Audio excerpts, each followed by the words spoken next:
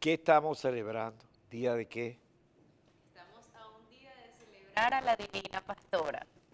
Y como nosotros estamos en todos, nos fuimos directamente para el estado Lara y traemos para ustedes un material gracias a nuestro querido colega y corresponsal del estado Lara, Ramón Vélez. Cuando son las 12:46. Adelante. Apreciado amigo, ¿dónde está? No lo veo. Ciudadano, buenas tardes también a nuestra compañera allá en el estudio. Yo estoy ¿Dónde está? ¿Dónde está usted? ¿Qué parte está? ¿Qué parte del estado Lara?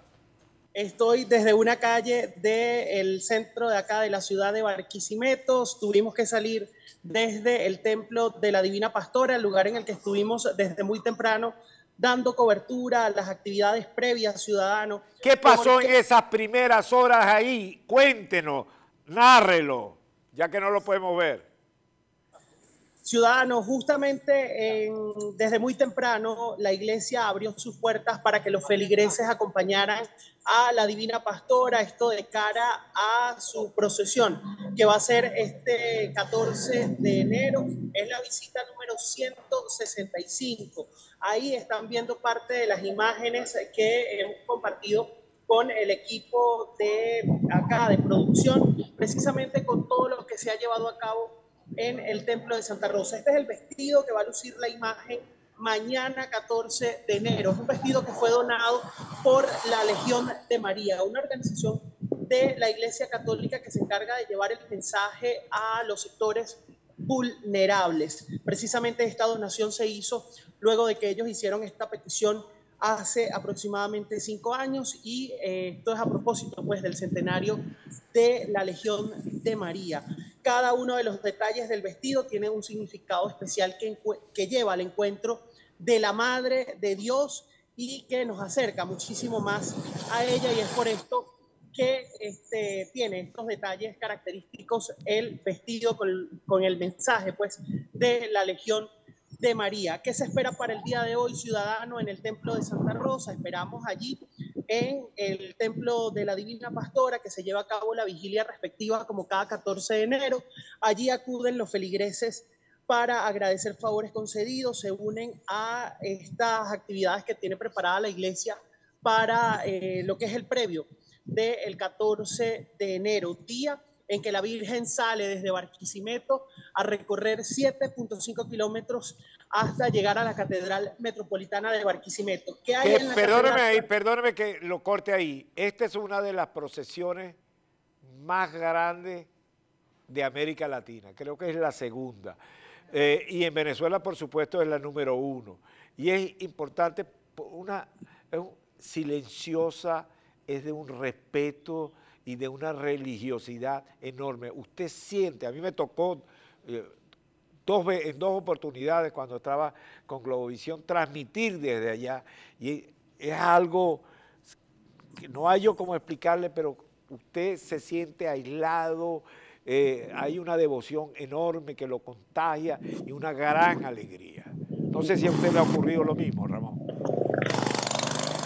Sí, precisamente ciudadano, ese ambiente que se vive acá en la ciudad de Barquisimeto nos invita a todos al reencuentro.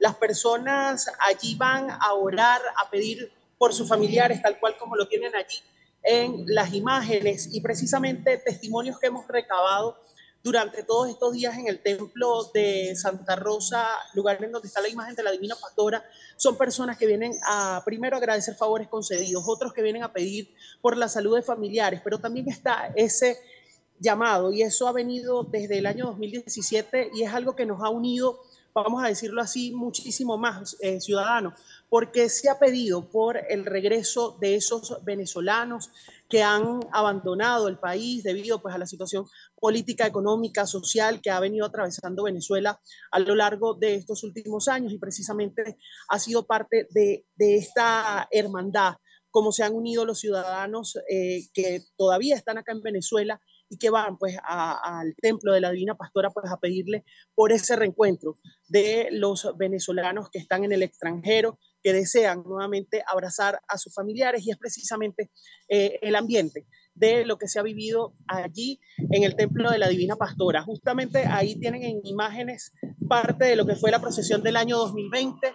Esta actividad mariana no se llevaba a cabo desde esta fecha debido pues al tema de la pandemia. La Iglesia Católica ha querido revivir estos momentos ciudadanos durante el 2020, el 2021, y en el año 2022 salió la imagen en un recorrido a través de su pastora móvil, de acuerdo a lo que nosotros hemos podido llevarles a ustedes. El mensaje de la Iglesia Católica en estos últimos años precisamente es el mensaje de amor, de paz, de unión y reencuentro que se busca en este año 2023 con la Divina Pastora. Precisamente las personas que deseen hacer algún tipo de donativos, allí están los representantes del seminario de la Divina Pastora para recibir pues este tipo de ayudas para las personas que deseen colaborar con estas personas que se encargan de llevar el mensaje de Dios hacia diferentes regiones.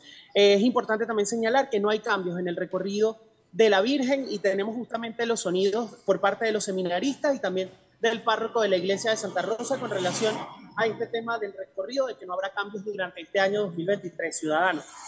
Muy bien, gracias Ramón, muchísimas gracias. Seguro que usted va a transmitir mañana y bueno, estaremos conversando y bueno, hasta una próxima oportunidad. Muchísimas gracias por traernos la información. Muchas gracias a usted, ciudadanos. Feliz tarde. Esta es una de las procesiones que tiene un gran significado. Y como le decía anteriormente, hay una atmósfera que rodea, de tranquilidad, de serenidad enorme. Y yo creo que en estos momentos de angustia y de incertidumbre y de frustración, estas procesiones, estas devociones, a los seres humanos nos hace falta, porque todo presente siempre puede ser superado, toda situación difícil necesitamos tener fe y creer en que viene algo mejor.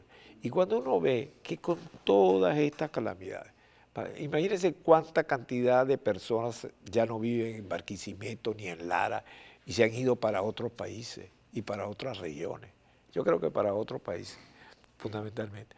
Y que haya esa fe es importante. Las declaraciones de los sacerdotes, de nuestro cardenal, en torno a este momento han sido muy buenas. Y al fin y al cabo, darle gracias a la Virgen. Sí hay que darle gracias a la Virgen que todavía tenemos fuerza para seguir luchando, que no nos hemos rendido, que no nos hemos resignado, que tenemos y que contamos con fe para seguir siempre hacia adelante. Breve pausa y continuamos.